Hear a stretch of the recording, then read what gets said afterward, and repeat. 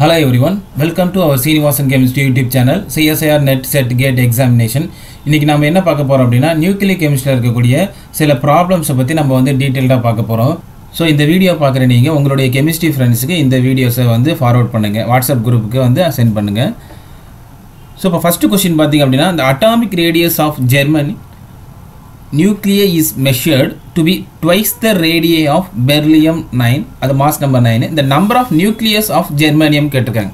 So அப்போ உங்களுக்கு beryllium வந்து 2 மடங்கு எடுத்துருக்கணும் ப்ளஸ் ஜெர்மானியத்தோடைய நியூக்ளியஸில் என்ன இருக்குன்னு கேட்குறாங்க. நமக்கு தெரியும் ஜென்ரலாக நியூக்ளியஸ் அப்படின்னா உங்களுக்கு அட்டாமிக் மாஸை பற்றி சொல்லுவாங்க. அட்டாமிக் மாஸுங்கிறது ப்ரோட்டான் நியூட்ரான் ரெண்டும் நம்ம ரெண்டுத்தையும் ஆட் பண்ணால் கிடைக்கிறதா நமக்கு வந்து மாசு.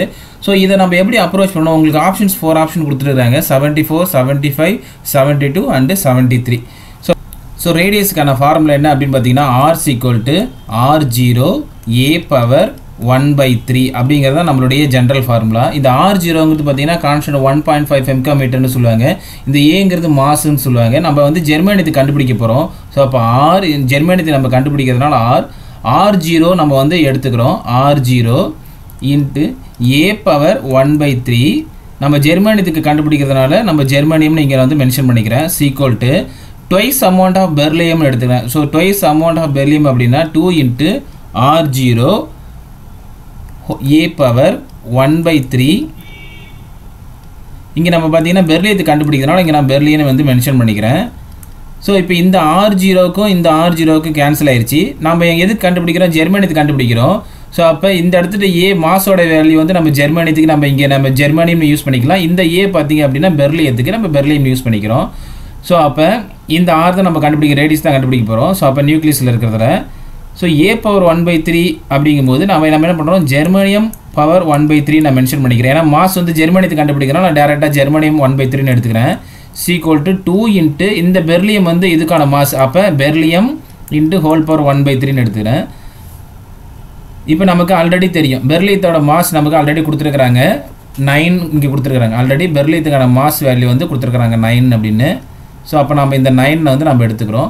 ஸோ அப்போ ஜெர்மானியம் 1/3 = 2 × mass value 9 × whole power 1/3. So இப்போ நம்ம என்ன பண்ணுறோம் அப்படின்னா இது வந்து பவர் 1/3 இருக்கா, நம்ம என்ன பண்ணுறோம் மல்டிப்ளை 3ஆல் பண்ணுறோம். ஸோ அப்போ நம்ம ஸ்கொயர் பவரில் இருக்கக்கூடியதை நம்ம 3ஆல் மல்டிப்ளை பண்ணுறோம். ஸோ அப்போ ஜெர்மானியம் × 3 × 1/3 = 2 × whole power 3 9 × 3 × 1/3. So as usual இந்த 3க்கும் இந்த 3 கேன்சல் ஆயிரும், இந்த 3 கேன்சல் ஆயிரும். ஸோ அப்போ ஜெர்மானியம் = 2 பவர் 3 பார்த்தீங்கன்னா 8 × இந்த உங்களுக்கு 9 மட்டும் இருக்குது. ஸோ அப்போ ஜெர்மானியம் = 8 × 9 பார்த்தீங்க அப்படின்னா 72. ஸோ அப்போ உங்களுடைய ஆன்சர் பார்த்தீங்க அப்படின்னா 72. ஸோ இப்படி தான் நம்ம வந்து கண்டுபிடிக்கணும். ஸோ அப்போ இந்த நம்பர் ஆஃப் நியூக்ளியஸ் ஆஃப் ஜெர்மானியம் பார்த்தீங்க அப்படின்னா 72ங்கிறது ஆன்சர். ஸோ நெக்ஸ்ட் क्वेश्चन பார்த்தீங்க அப்படின்னா stable nucleus half that has a radius. So iron கொடுத்துட்டாங்க, இதோடைய பாதி ரேடியஸ் என்ன அப்படிங்கிறது இங்கே கீழே ஆப்ஷன் பார்த்தீங்கன்னா lithium 7, sodium 21, sulphur 16 and calcium 40 இருக்குது. ஸோ இப்போ இதை நம்ம எப்படி பார்க்குறது அப்படின்னா நம்மளுடைய தெரியும் ஆஸ் யூஷுவல் ஜென்ரல் ஃபார்முலா என்ன, R = R0 A பவர் 1/3 நமக்கு தான் ஆல்ரெடி தெரியும் 1/3. இப்போ நம்ம என்ன கொடுத்துருக்குறாங்க அப்படின்னா நம்ம 2 இது இருக்குது, ஒன்று அயன் கண்டுபிடிக்கிறோம், இன்னொன்று X நம்ம வச்சுக்கிறோம் எதை கண்டுபிடிக்க போகிறோமோ அப்படின்னு. ஸோ அப்போ இதில் பார்த்தீங்க அப்படின்னா R0 A power 1/3. So half of the radius அப்படின்னு சொல்லியாச்சு. ஸோ அப்போ half of the radius iron அப்படின்னா 1/2 R0 A பவர் 1/3. இது எதுக்கான இதுன்னு பார்த்தீங்கன்னா அயனுக்கான இதெல்லாம் நம்ம கண்டுபிடிக்க போகிறோம். ஸோ அயனுக்கான வேல்யூஸ் வந்து இது. ஸோ அப்போ இந்த R0க்கும் ஆஸ் யூஷுவல் இந்த R0 கேன்சல் ஆயிடுது. ஸோ அப்போ இருக்கிறது பார்த்தீங்க அப்படின்னா A பவர் 1/3 = 1/2 இந்த 2 வந்து இந்தாண்ட ஆஸ் யூஷுவல் நம்ம கொண்டுட்டு வந்துடுறோம் 2 A பவர் 1/3 × A 1/3. இது எதுக்கான இதுன்னா அயனுக்கானது. நம்ம ஆல்ரெடி அயனுக்கான மாஸ் வேல்யூ இங்கே கொடுத்துருக்குறாங்க 56ன்னு. ஸோ அப்போ இந்த அயன் 56 வந்து நம்ம வந்து எடுத்துக்கிறோம். ஸோ அப்போ 2 × A பவர் 1/3 = மாஸோட வேல்யூ நமக்கு தெரியும் 56 × 1/3 1/3. ஸோ ஆஸ் யூஷுவல் நம்ம என்ன பண்ணுறோம் ஸ்கொயர் ஆஃப் 3 நம்ம மல்டிப்ளை பண்ணுறோம். அப்போ 2 power 3 A × 3 × 1/3 is equal to 56 whole power 3 into 1 by 3. 3 into 1 by 3.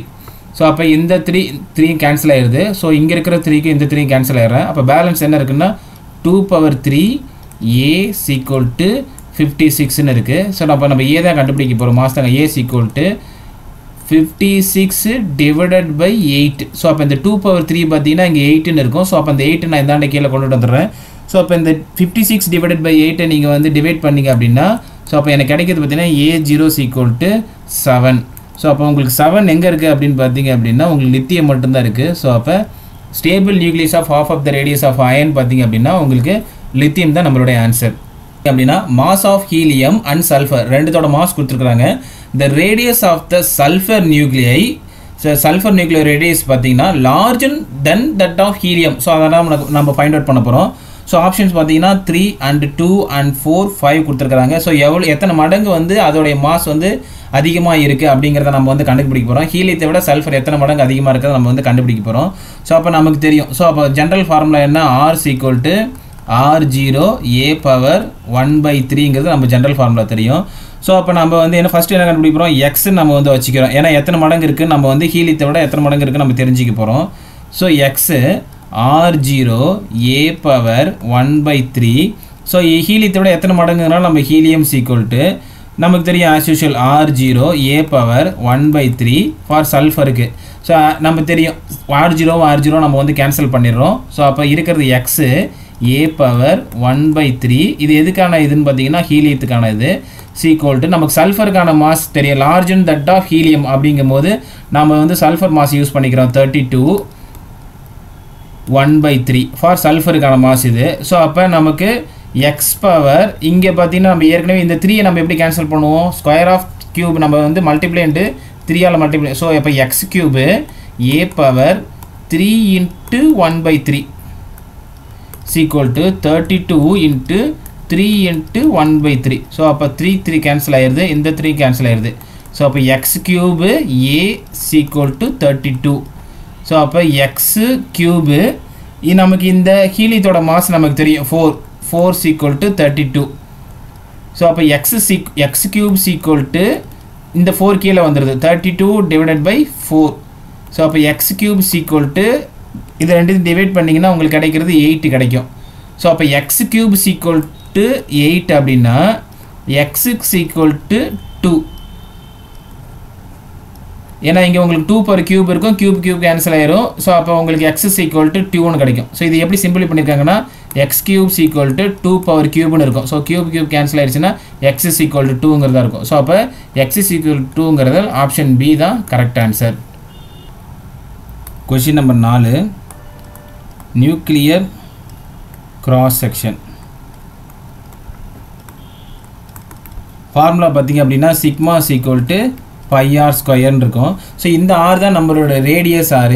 So அப்போ sigma equal to pi into R0 a power 1 by 3 whole square தான் நம்மளுடைய ஜென்ரல் ஃபார்முலா. ஸோ இப்போ ஒரு கொஷின்ஸ் பார்த்தீங்க அப்படின்னா what will be the nuclear cross section of tin 125. So அப்போ tin 125க்கு எவ்வளோ nuclear cross செக்ஷனுக்கு நம்ம கண்டுபிடிக்க போகிறோம். ஸோ ஃபார்முலா பார்த்தீங்கன்னா sigma equal to pi r square. So அப்போ sigma equal to pi r ஸ்கொயருக்கு பார்த்தீங்கன்னா R0 a power 1 by 3 whole power 2. இப்போ R0 நமக்கு ஆல்ரெடி தெரியும், பை வந்து 3.14, R0ஓட value 1.5 radius into ஃபெம்கோமீட்டர்னா 10⁻⁻15 metre into டின்னோட mass value கொடுத்துட்டாங்க 125 into whole power 1 by 3. So இது எல்லாத்தையும் நம்ம என்ன பண்ணுறோம், ஸ்கொயர் பண்ணுறோம். R0ஓட வேல்யூ 1.5 இன்ட்டு ஃபெம்கோமீட்டர் வந்து நம்ம 10⁻⁻15 போடுறோம் into மாஸோட value 125 whole power 1 by 3 into whole square. So அப்போ சிக்மா equal to 3.14 இன்ட்டு 1.5 வந்து நம்ம வந்து என்ன பண்ணுறோம் அப்படியே வச்சிடும் 1.5 இன்ட்டு 10⁻⁻15. 125 நம்ம வந்து 3 டைம்ஸ் வந்து சிம்பிளிஃபை பண்ணோம் அப்படின்னா 5. தென் இதை நம்ம என்ன ஃபுல்லாக ஹோல் ஸ்கொயர் பண்ணுறோம். ஸோ அப்போ 3.14 இன்ட்டு 1. இந்த -15 நம்ம ஆட் பண்ணோம் அப்படின்னா -13 வரும். So into -13. ஸோ 5 நீங்கள் ஸ்கொயர் பண்ணிங்கன்னா ஆஸ் யூஷுவல் உங்களுக்கு 25 இருக்கும். 1.5 நீங்கள் வந்து ஸ்கொயர் பண்ணிங்க அப்படின்னா 2.25. ஸோ 3.14 இன்ட்டு 2.25 இன்ட்டு 25 இது எல்லாத்தையும் நீங்கள் வந்து மல்டிப்ளேஷன் பண்ணிங்கன்னா உங்களுக்கு கிடைக்கிற ஆன்சர் வந்து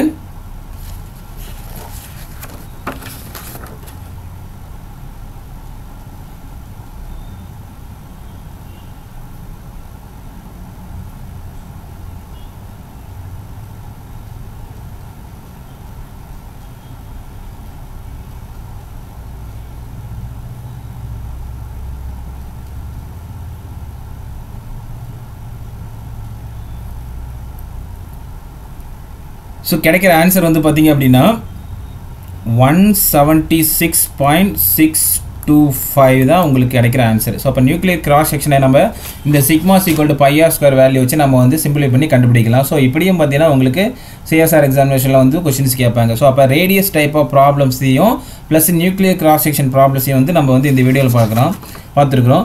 ஸோ இந்த வீடியோ உங்களுடைய கெமிஸ்ட்ரி MSc ஃப்ரெண்ட்ஸ் ப்ளஸ் வேறு ஏதாவது கெமிஸ்ட்ரி காமன் குரூப்ஸ் இருந்தது அப்படின்னா கண்டிப்பாக ஷேர் பண்ணுங்கள். So thank you very much.